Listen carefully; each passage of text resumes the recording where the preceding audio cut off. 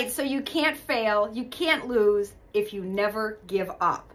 Thomas Edison, the inventor of the light bulb, one of the greatest innovators and inventors of all times, failed 2,774 times before he invented the light bulb.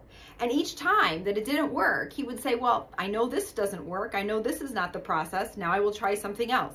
He was willing to try other things, to change what he was doing in order to get success. And he also said, life is 1% inspiration and 99% perspiration. And he knew that well with what he had to go through to actually bring one of the greatest inventions to life.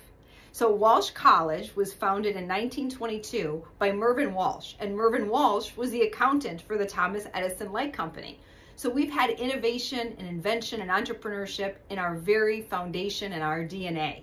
And Mervyn Walsh was helping Thomas Edison build a strong and sustainable company as he did his innovations and as he lit up the world. So as you're going into 2024, like me, you probably have goals, you have things you want to achieve, you have standards, you have visions.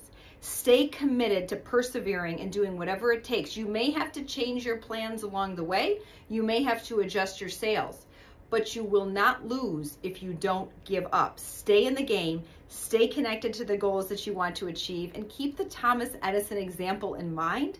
For each time you don't hit your goal, you ask, well, what do I have to do differently? I know this didn't work. Now I can try something else.